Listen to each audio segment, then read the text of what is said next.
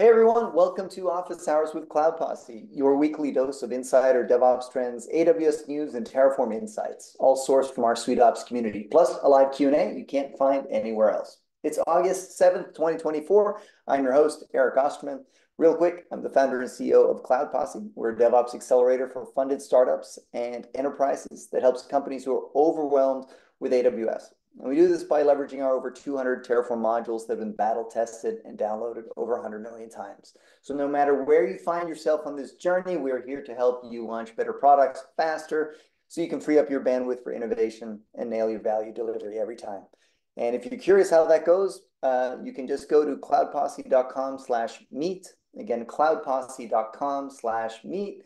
You'll book a session with me directly, just answer a few quick questions, and we'll get connected. So how can you maximize today's session? First off, our format is very informal. You can engage as much as you'd like and ask questions. And if you're curious about any of our open source tools or modules, go for it. And for those on the recording, we host these calls live. So join us by going to cloudposse.com/officehours. Again, cloudposse.com/officehours. Now, I do have one ask. If you find any portion of today's office hours valuable, please share it with your team. Just head over to youtube.com/cloudposse or send us a short testimonial maybe about the value you're getting. So with that said, here is what caught my attention this week.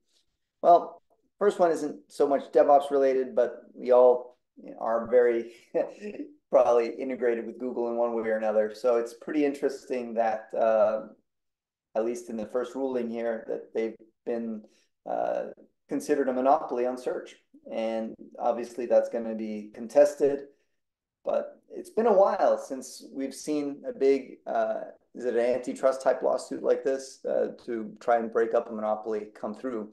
We've seen more of this, I think, happening in Europe, but in the US, I don't know. When was the last time? I guess it was with Microsoft in the browsers or something. When was the last big monopoly case like this?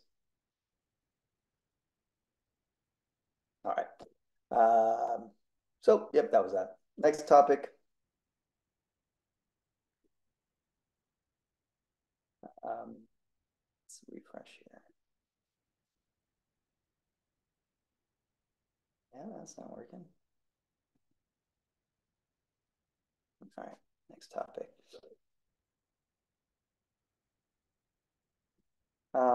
Can't recall if I brought this up, but I find myself coming here often if I need to find an icon for something I'm working on AWS.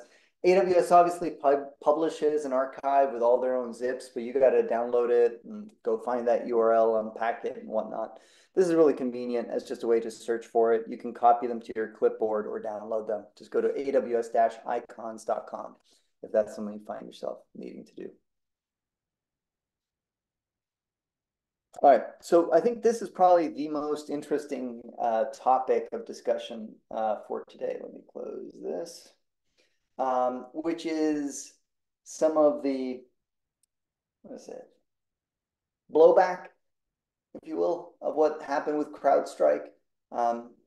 If any of you are familiar with how a lot of exploitations work, it starts with somebody comes across an unexpected crash. And rather than just say, I guess I got to reboot, they start asking the question, wait, why did that happen? Why did that cause a blue screen? And when you start poking at that, then you realize that there's more to this maybe than meets the eye. So while the CrowdStrike incident was, a unfortunate one that took down what seemed like half the internet, what could be the bigger story here is the attack vector that this highlighted. So a research team out of China has kind of poked a little bit deeper and identified that some of the preconditions of this being exploited exist, both for remote code execution and for privilege escalation. And part of the problem is that there's apparently no signing mechanism on the sys file, and this sys file can execute pretty much arbitrary code. So, and obviously the way it's running bypasses a lot of the kernel protection that Windows has. So the potential for this getting exploited in a way that is 100 times worse than what we just saw is significant, unless other changes possibly are made to prevent that attack vector. That's what I got from it. I'm not a security expert on these topics, and if somebody is more versed on this, please correct me, or if you have another interpretation of it.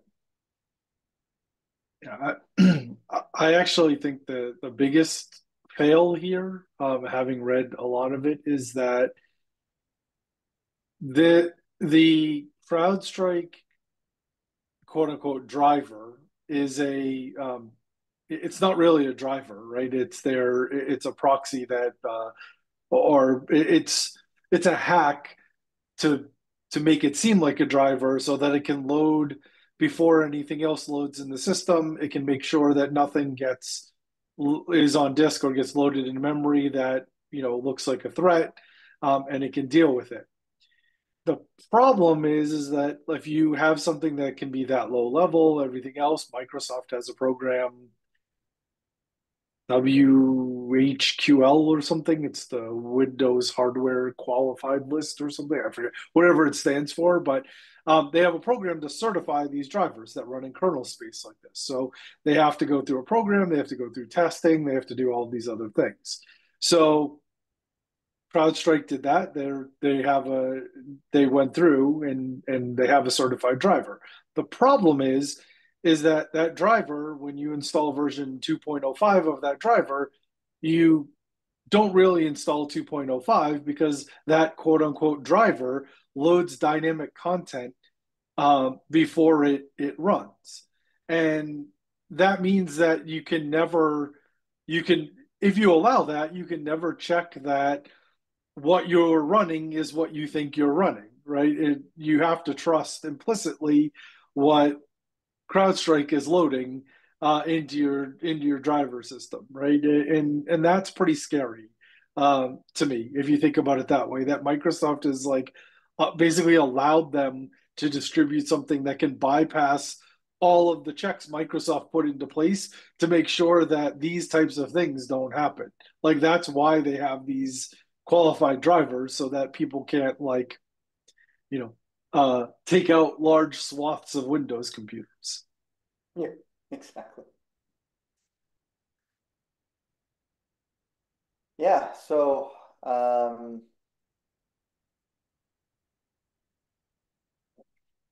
wonder how long it'll take Right. before we see this come back then.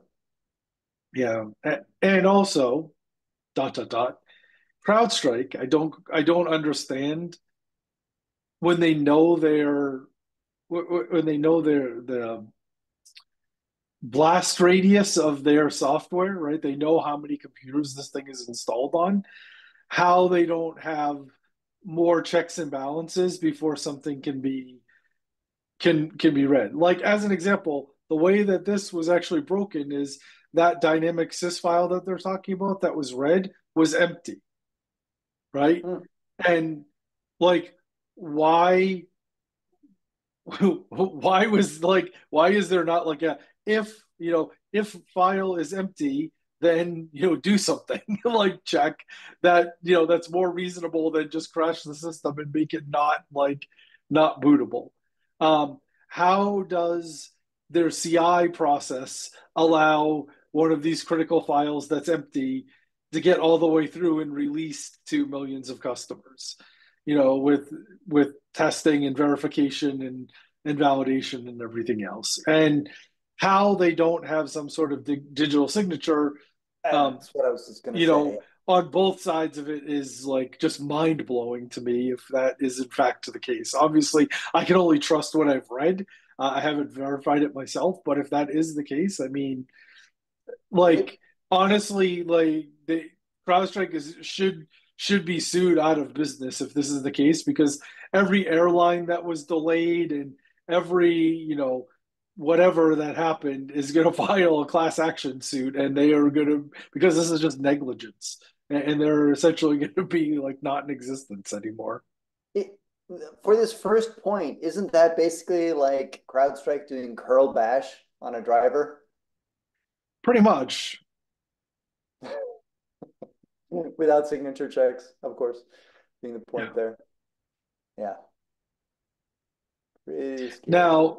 Now they, according to CrowdStrike, the only thing that I've seen like to rebuff some of this is that they're saying that these sys files cannot do arbitrary code executions.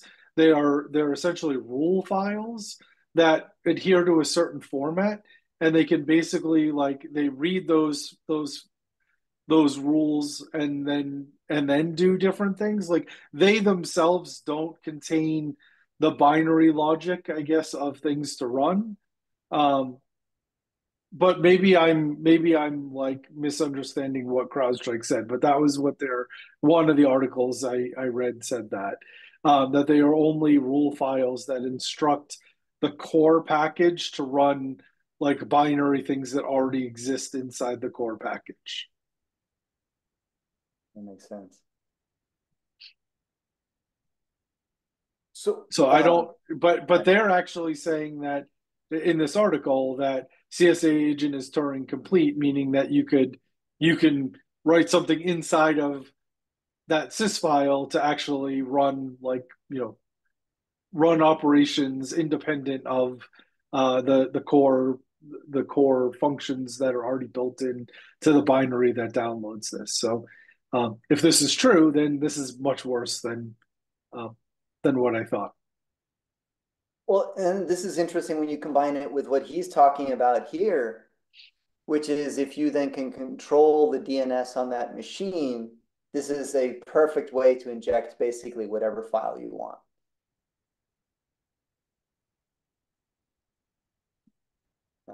Yeah. So yeah, pretty gnarly. There was a question in the chat here. Let's see what that was. Is this something we could see more of in the future with eBPF applications that run in the kernel space as opposed to the user space? Feels like something could go wrong there. Matt, any thoughts on that?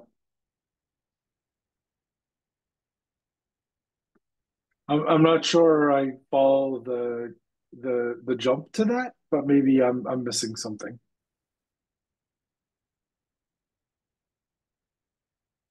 Yeah, I can't speak to it. Yeah, I guess my thought was just, you know, one of the reasons why CrowdStrike could crash this is because it was a kernel space application as opposed to a user space application. So I'm not an eBPF expert, but I'm pretty sure that runs in the kernel space as well. So I was just curious if maybe there are like more of these applications coming down the pipe.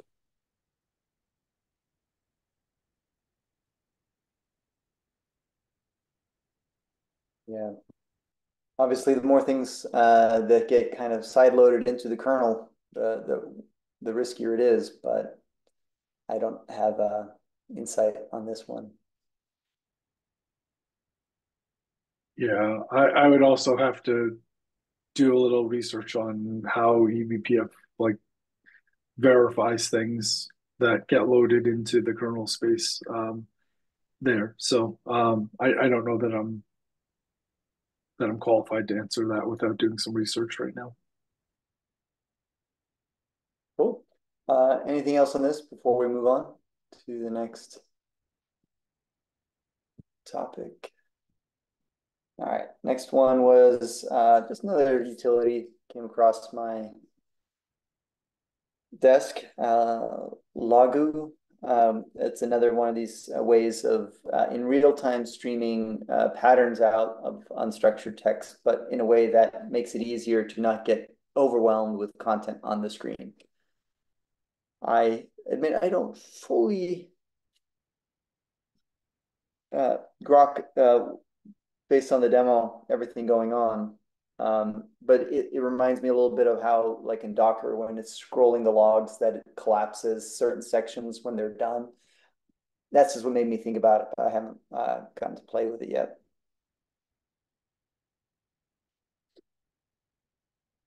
All right, next one was coming soon to Kubernetes. It's been in Docker for 10 years, but finally Kubernetes is getting it. It's the ability to mount other images as file systems, basically, inside your pod. Very common technique if you're using like Docker Compose, for example, or Docker Swarm. So it's something, it's not a novel idea. And therefore, it's almost surprising to me. Wait, this wasn't possible? I kind of almost had to scratch my head on that. But yeah, so that'll be nice. It's a great way, for example, if, well, okay, so one use case, for example, is if you're doing preview environments in Kubernetes and you have a database like Postgres, but you want to have a snapshot of data ready to go, very easy to use together with that database. You can now just have, here's your Postgres container, here's our data volume, and mount that in and use that. You don't have to do a PG load or anything to get that data into your development database. Or let's say you want to run tests and you have 5 different test scenarios in different data volumes. You can now use the same Postgres and mount the different data volumes and run those tests. So, yeah, I've also seen this used in actual production for warming caches. So people actually ship the data that they want to load into the cache, like on a Docker volume that they can keep up to date. And then when a new system comes up to date, it reads off of that volume and warms the cache so that real traffic can then read cache data immediately without having to wait for the cache to get populated. Yeah, that's an interesting one. So for that cache use case, you still have to probably rebuild the image on some interval, right? With like the latest cache. Yeah. And it's for like, I've seen it mostly on like large scale services that have tons and tons of traffic where it would take a long time to hit all the permutations that might get loaded into cache. So it's one of the things that they build in a CI system what the cache data should be, and then when they bring up a new cluster or new node or these things, and they're doing it at very large scale. So like a new cluster isn't something that happens once every couple of years. It's something that happens many times a week, kind of thing. They basically bring up a new cluster, warm all the caches with preloaded data, and then after all that, then they start funneling traffic onto it to allow their customers to get the normal experience that they expect to see. Yep, that makes sense. And to be clear, in that situation, they're using it presumably not as a read-only volume mount, but a read-write volume mount that they continue updating. Or I've seen it both ways. I've actually seen it where it is literally just the warmer of the cache, and then like in this case, like imagine a Redis cache, and that's it. That's like all in memory, like across a ton of different nodes. And then all they do is they ship this new version 7 of cache, and when they do that, all of the items that are in version 7 of cache get loaded into their in-memory cache for the actual traffic to see it. Makes sense. Going back to your Postgres example, Eric, what I've been doing so far is I usually just create an image with the data in it, some scrub data sets. I'm just wondering what the benefits are between the two. Like they both are kind of, it seems like you're creating an image no matter what. And maybe, I guess, I'm curious. It's decoupling the versioning and the server from the data layer. Is it a huge improvement? No. Can you make arguments for both? Yes. Let's say look, I'm just trying to be right here by giving you an example, but like, I want to be testing this version of Postgres at this minor or patch release, and you want to do it at another one. You can do that if you do that without having to rebuild it. But obviously, you could always do, in multi-stage Docker builds, you can always just build obviously from the 2 different bases and include the data. Yeah.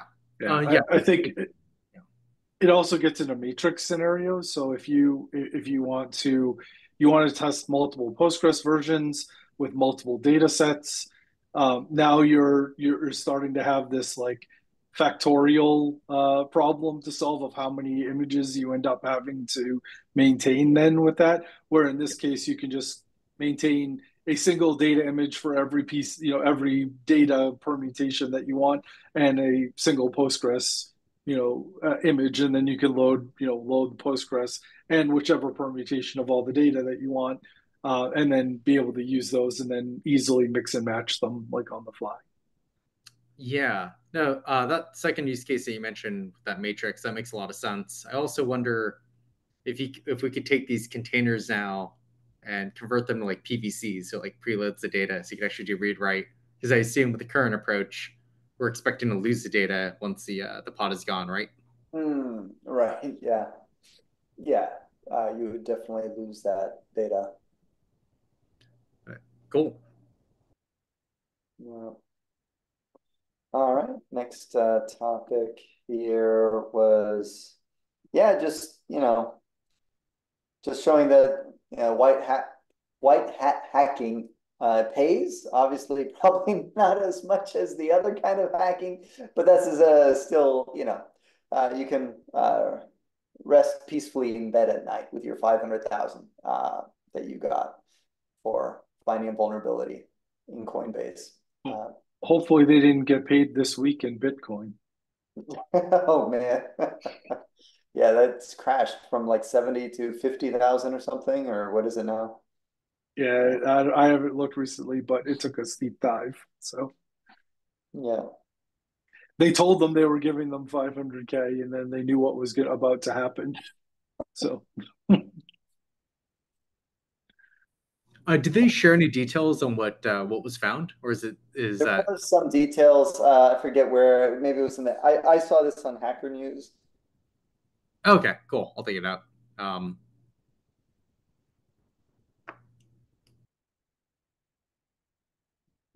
But yeah, I don't have that on the top of my mind right now. I forgot what it was. that's actually according to that infographic on the right hand side, that's a quarter of all the bug bounties they've ever paid. Scroll down right there, 2 million Oh yeah. bounties paid. So Yeah. I'm saying that's a pretty big one. Yeah. The average bounty is $200. So whatever they found must have been like really, really dangerous.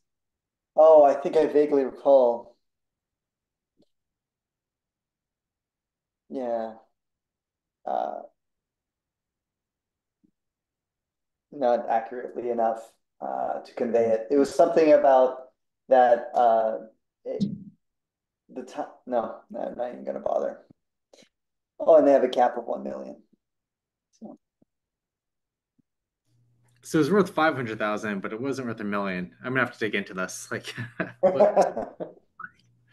Well, they actually have like a rubric for how they pay out their bonuses. So they have like some proprietary classification system of how they identify what certain things are worth to them, and they write out like how they pay it. Yeah. So, and I think like internally there's even like more like detail behind it. So it isn't arbitrary, just like, oh wow, this was really severe. We'll give you like 500K. It's like it meets certain criteria that they've documented internally, and it comes out like a formula basically to how much that bug is worth.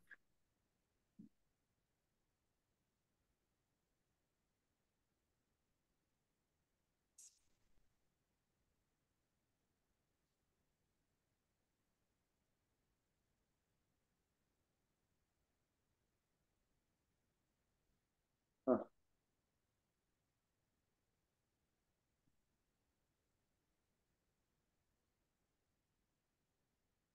All right. Well, that was it. That's all I got. Any other announcements before we get into Q&A?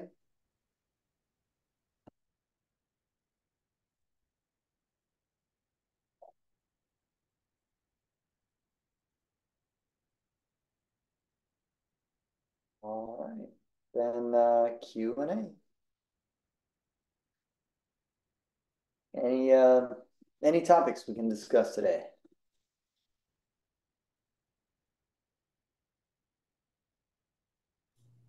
I had one around just using GitHub as a OCI repository for Helm Charts. I was curious to know if anyone's doing that today, if that's working out well or not.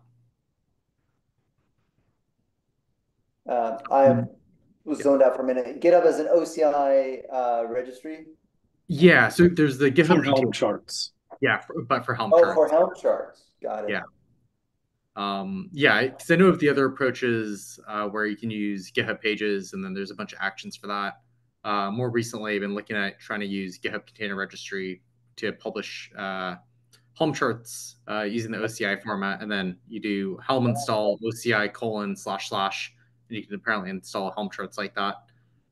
Handful of actions out there. None of them seem to work, and was curious to know if anyone's using it. And if so, if there's any recommended GitHub actions. I couldn't find much in the marketplace. And I also really didn't want to write my own, but might be a good one to add to the community. But yeah, figured if might be someone on this call doing it, and if not, or maybe someone's using a more paid, reliable solution for that versus GHCR. But yeah. Well, I really like the idea of that. We've been using the former solution you talked about for a long time, GitHub Actions that build the charts and publish them. Okay, in our case, we're not using GitHub Pages, but could have just as well done that. We're using S3, but I like the idea of using the newer OCI format. One of my questions back at you, in case you happen to know, is it's easy enough to build and publish the chart like that. The tricky part is publishing the index if you want a registry and being able to search it and find all the packages and all the versions. Did the actions, whether they were working or not, support that case? And is that something you're trying to do as well? Yeah, so from one reason I have not liked OCI format packages is it does not support the index at all. That's as far as I know, that's just not there. There's no index.yaml. And so when I've tried using Argo CD, for example, in the UI, click around, and you want to use a OCI repository, it works well in GitOps. But if you know exactly what you want, but when you're doing exploratory stuff, you want to search versions, it, as far as I know, it does not support that. There's no search, if I'm mistaken. So yeah, so that's missing. The GitHub Pages approach, I've done that before. And it's super annoying to have binaries checked in to a branch, and you just have like this random branch without replication or anything that you get in S3. So we're using S3 in CloudFront, probably similar to what your setup is. That's been working out pretty well. But this particular use case I'm looking at right now is actually just for an open source project I'm collaborating on. And someone has opened up an issue trying to get me to publish the chart, and I've been holding off on that. And I'm trying to avoid creating a GitHub Pages workflow. And so yeah, so I'm pushing this idea of we should try OCI, and yeah, it seems like the Helm CLI supports OCI natively, so there's no plugin or anything. I know Argo CD added support where you can install Helm charts straight from a Git repo. I think you pointed that out to me a while ago, Eric, and that's working out pretty well. But it's like just trying to get the I think for this individual's use case, they probably needed an actual package chart or something supported by the Helm install. So I couldn't figure out. I haven't tested it. Maybe I should, but I don't think you can install from a Git repo using Helm install. I think you need a third-party plugin for that. I can't recall if that was. Or you could clone it, but yeah. I have no practical experience with this, but I just did a quick search. Both AWS ECR and Google's Artifact Registry, both of those support OCI.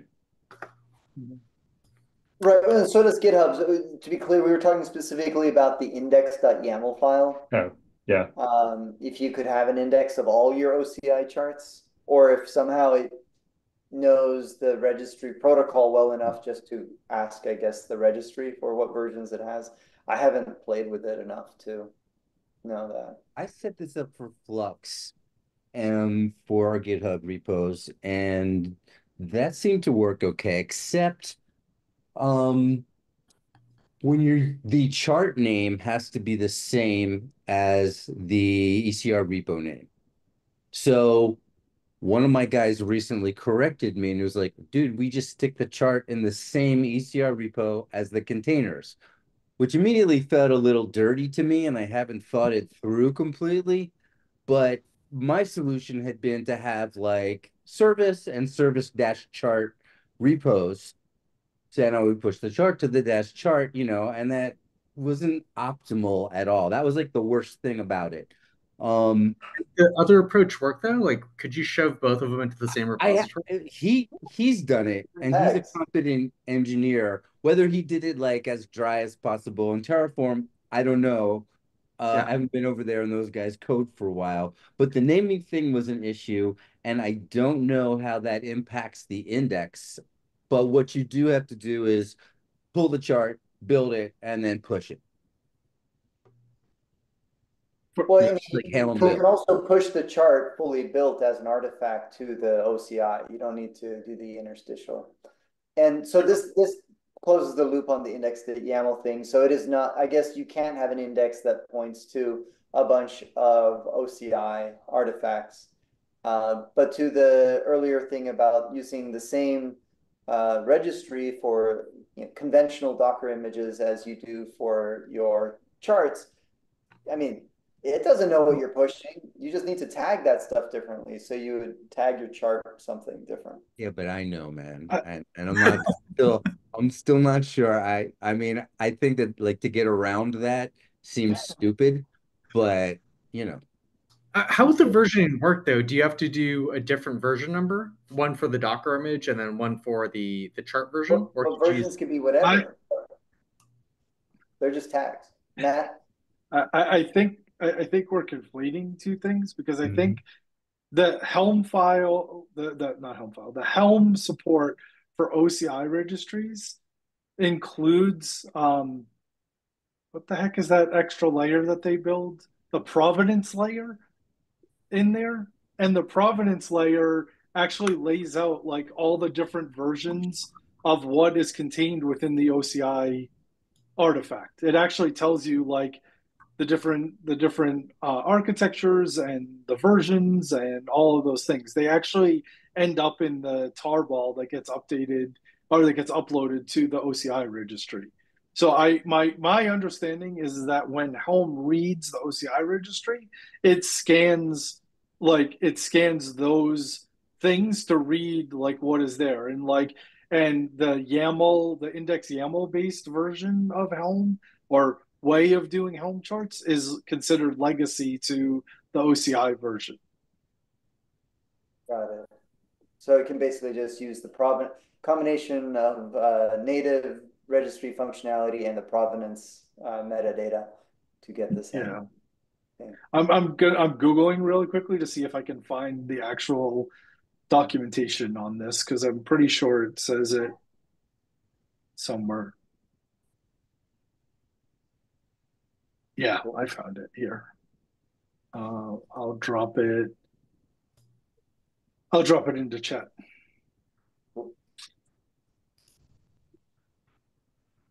Jonathan, any question?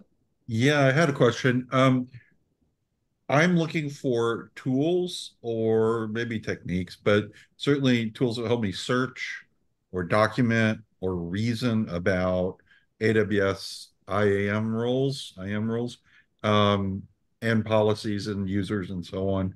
I'm finding it very complicated, even though we have a pretty clean sheet design, knowing kind of what rule is currently in use, what role is the appropriate one to use, reasoning about what goes where is, I'm finding it very challenging, and I'm wondering if there's any particular tools to make that easier or at least more possible.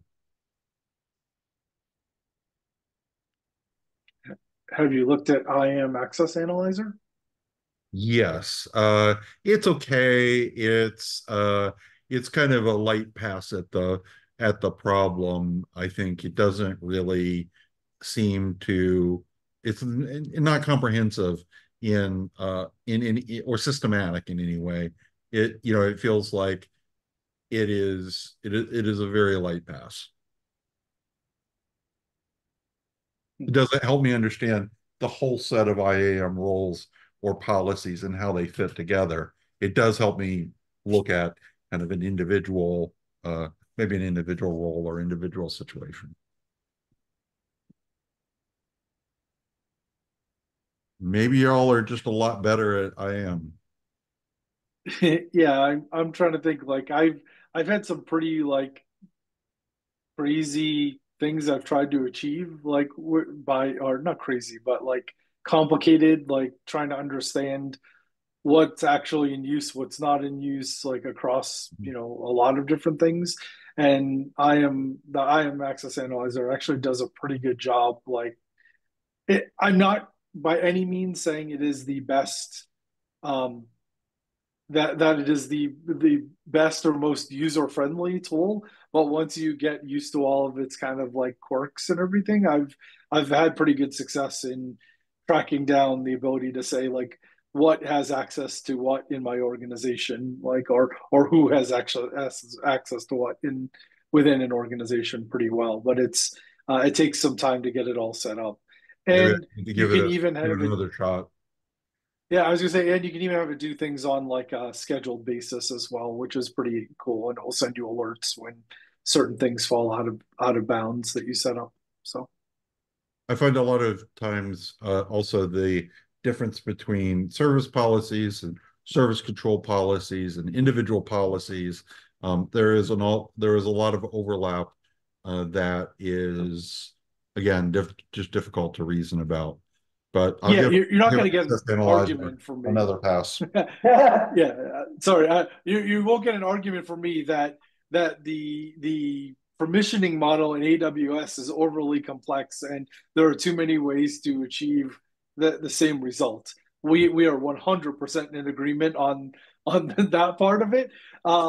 Whether or not you could track down what you need to track down with IAM Access Analyzer, I think just I've had pretty good success with it, so I would just strongly recommend doing that.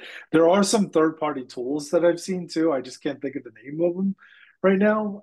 If I go back and maybe look in notes, I might be able to find them. But the idea there is that people have put a nice, pretty interface around essentially running like described commands for everything, like in your everything IAM related, and pulling that all together in a nice visual way. But they're the ones that I looked at for that kind of thing have always been pricey. So I don't know that anyone has like a good like reasonably priced version of that, but maybe there's a need there. Sounds like a fun open source project to start on the weekends.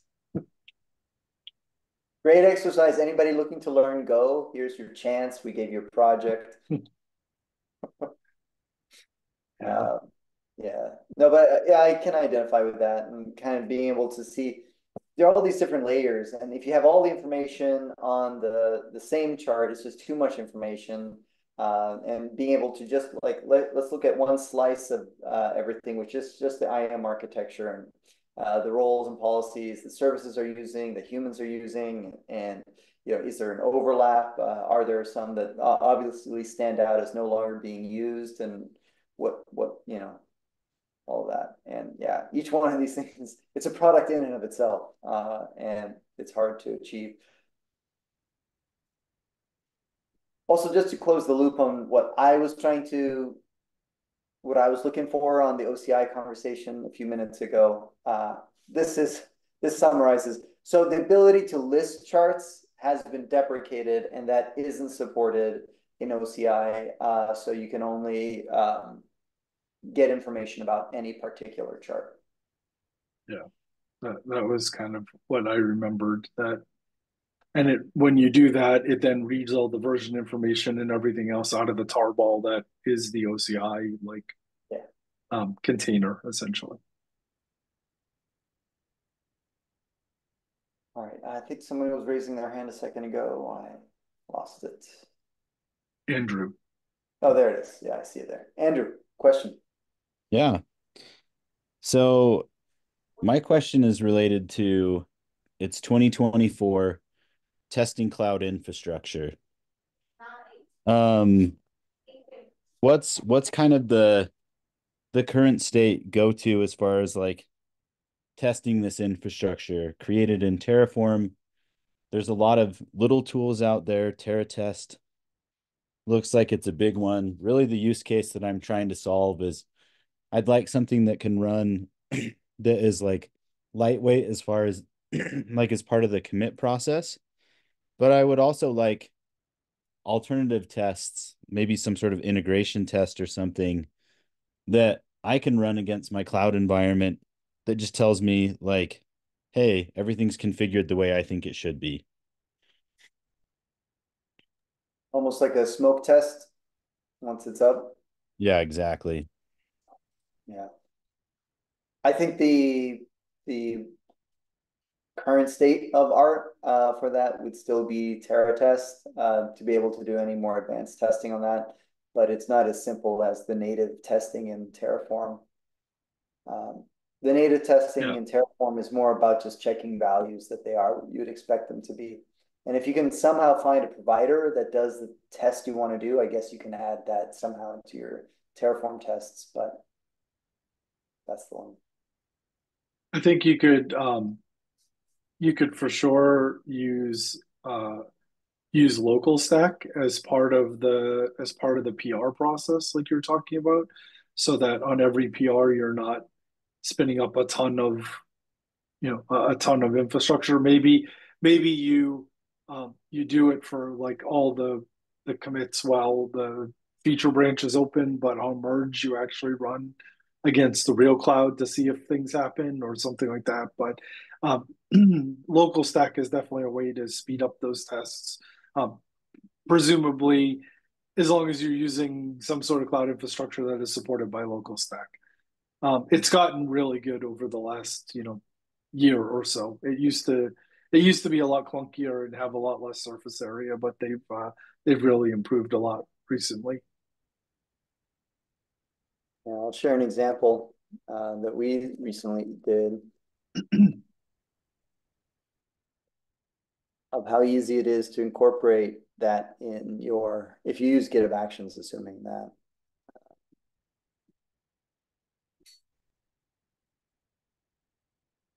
So in your GitHub Action workflow, you can define a service. I just called it local stack. You point it to the local stack image and on the ports, and bam, you got local AWS cloud now for the duration of that job that you can run. Depending on the sophistication of your module, you can run your tests that way. That's fantastic. So yeah, I'll post this in the chat.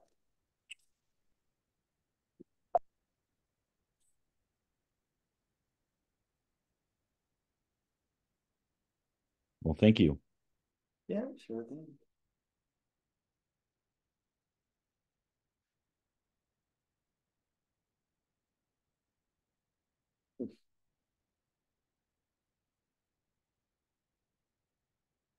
Oops, that got mangled.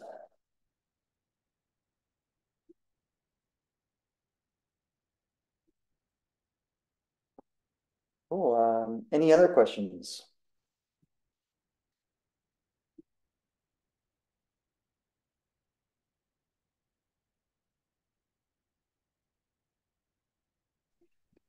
I have a question, but it looks like Andrew has his hand up. Oh, I think Andrew just asked the previous one. Okay. He never put his hand down. Yeah, so I'm working in a cluster that doesn't have an AWS load balancer controller deployed, and I had gotten an application load balancer to deploy there using an annotation. So I guess like in more recent versions, without having the ALB controller, you can still like integrate services with certain types of load balancers using some annotations. But I like haven't had any luck finding the documentation that I found before. I was curious, does anyone know of that documentation of like how to integrate with an ALB or an NLB without having the ALB controller? So you can do an NLB by default, like it'll automatically provision one, and there's a handful of annotations. It's Like, not like a service load balancer. yeah. So it's just a basic load balancer, and then if you're to use like Nginx or Traffic behind it, you could ideally get all the functionality you want. So you'll get an NLB by default, or you can set an annotation to have it forcefully provision the NLB by default. This is without having the load balancer controller or anything else. And then you'll get like a TCP tunnel from that, and then you can basically run Nginx or Traffic behind it. And there's like a few more annotations, but it's not as well supported as the recommended solution of an ALB or using the load balancer controller. So some of the annotations, I don't think it's deprecated yet. It's just kind of like they're chugging along on support and they're releasing updates, but they aren't adding new functionality. For example, you don't get the security group functionality that you would get if you use a load balancer controller. So you can't add a security group to your NLBs. Oh, But okay. you're looking for like, so going back to your original question, you're looking for the documentation on it, correct? Yeah. So I'm gonna post in the chat. This is what I was able to use to stand up an ALB with an internal ALB on just a basic service without the ALB controller. So I was kind of trying to find the equivalent to that for an NLB.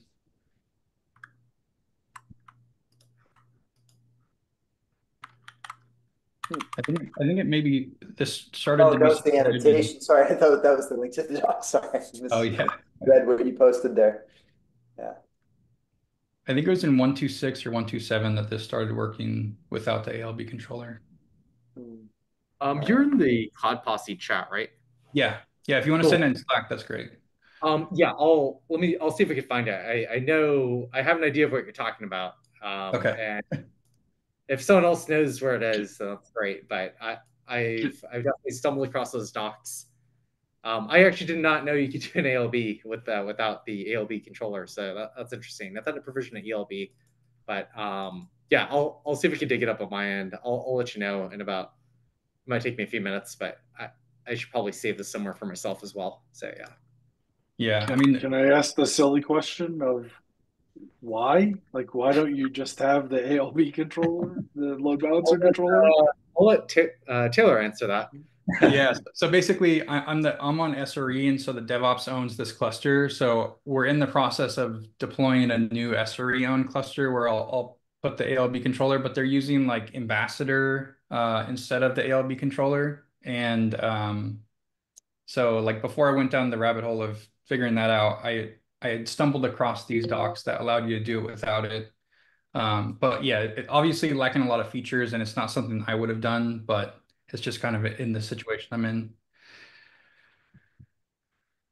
So even as it relates to the ALB controller, though, and therefore I would have to assume similar concerns would exist even if you went this route.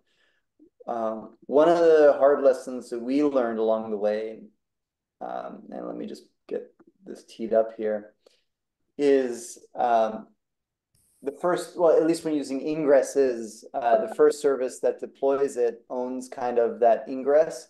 And if that service gets destroyed, every other service could be impacted by it if the load balancer goes away. That is either what I misrecollect, or the other recollection that I'm pretty sure is the annotations can be conflicting between services that share and a load balancer, and they can be therefore fighting based on which one gets deployed most recently on that configuration for the ingress. So we've made it a best practice that we provision explicitly groups before provisioning any services, and those groups own the annotations on what we want to have, like the ACM certificate and any allow list and things like that. And then when a service deploys, it says what group it wants to participate in. That way we don't have this problem of services deploying their own ingress resource and fighting with the controller. Real fast, Taylor, I think I found the link you're talking about, and I threw it in the chat. Oh, Okay, sorry. yeah. And with that annotation, I could easily be remembering wrong. Like looking at it now, it seems like that one line wouldn't be enough to stand up an ALB since you'd need, target group and things. So don't hold me to that. That could have just easily been an internal ELB. Okay, Yeah, I cool. think it's by default an ELB or an NLB, but this thing is highly limited and yeah, really shouldn't be using it, but yeah. Okay, thank you.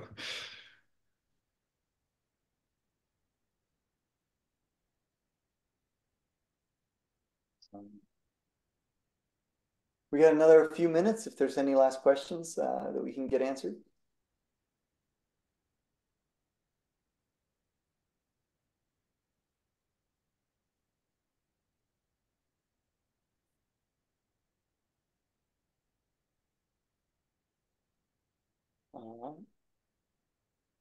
Going once, going twice. I actually do have one. It might be a little out of context, but I figure since there's a lot of smart people on this call, someone might be playing around in their home labs. Does anyone here do IoT deployments, like using Balena or Horizon or any of those IoT fleet managers? Just curious on like what solution, if any, you folks are using.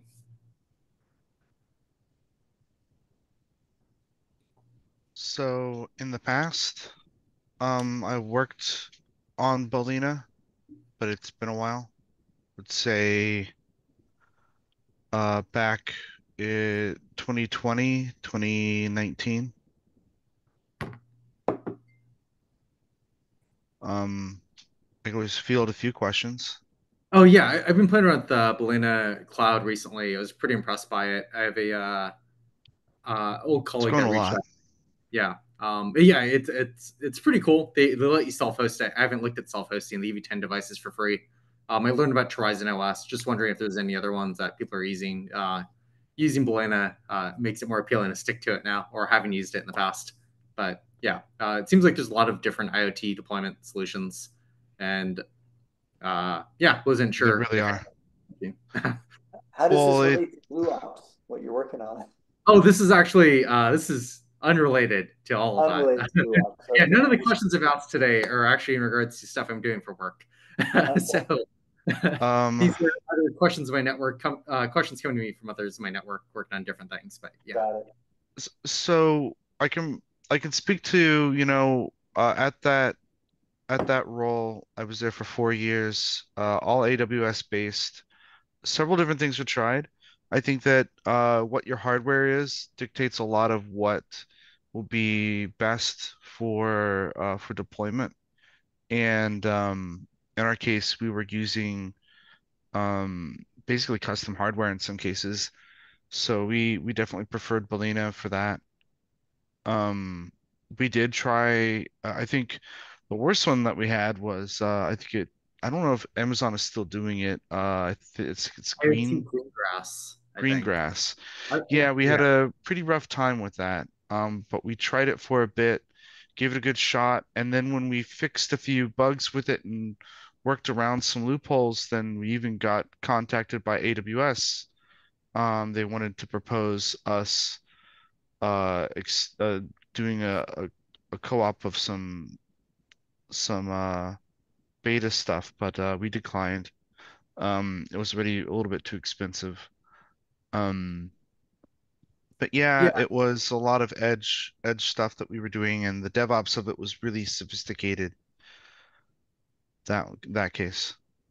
Yeah, they're also evaluating AWS. I brought up Balena because I've been poking around with that, and they're looking at Horizon as well, which I have not touched at all. When you ran Balena, did you folks have issues updating the actual Balena OS? We didn't do it very much. A lot of what we had set up everything to be so contained within the Docker container that it it wasn't usually necessary. I think that what we would do though, we had a whole test area, and it was lots and lots of instrumentation, lots of stress testing when we were doing it. So we had at our test area, oh, I'd say about 20 or 30, I think, virtual deployment areas, and we had so redundantly set it all up so that when we were going to test something, it was going to be with robots actually acting like triggering motion sensors and everything else. We had all the IoT stuff actually running while we did these updates, and we had a Grafana cluster for taking all the instrumentation because CloudWatch is too expensive. And yeah, and we had a lot of other stuff. And yeah, if we ever had a problem, we just sniffed it out in there and we fixed it there. But I wasn't a part of the team that did the fixing. I mostly did the DevOps of, we had Jenkins for releases. It would kick off the builds and then do all the API calls to Balena, if I recall correctly. And that stuff was fairly what you would find in any tutorial, just maybe with some more hooks in it for notifying different folks if things go wrong. Yeah, I looked at when I was playing on Balena Cloud, it looked like you could also self-host it. I didn't bother because they give you 10 devices for free, but and their pricing Yeah. per device isn't too bad. But yeah, cool. Yeah, Appreciate yeah. the details on that. With IoT Greengrass, do they give you telemetry back in CloudWatch? Like, does it actually show up in the AWS dashboard? Because I know with Balena you get some telemetry, like CPU temperature and all Yeah. that. Yeah, you get enough telemetry to know something's breathing. But we had to definitely do our own active tests. We actually had some tricky stuff that we did because we used Celery and a Python application, a Django application. So we had to make our own instrumentation for both cases, actually, not just building it, but also doing Greengrass. But in that case, it was actually pretty funny. Oh yeah, we're getting close to the time, so I'll just wrap this up. We basically had our own instrumentation using Telegraph, which is what I would recommend using if you can. That was really effective, and it sends it to CloudWatch, sends it to Grafana, sends it to anything you want, even Datadog. Very easy to configure. Cool. I'll check it out. Greengrass, I wasn't sure if it's going to get killed or if it's going to be kept around, but yeah, I'll recommend it to everybody as well. Thanks so much. Appreciate it. For my own clarification, Greengrass is another AWS service? Yeah. Yeah. And how does that relate to IoT Core?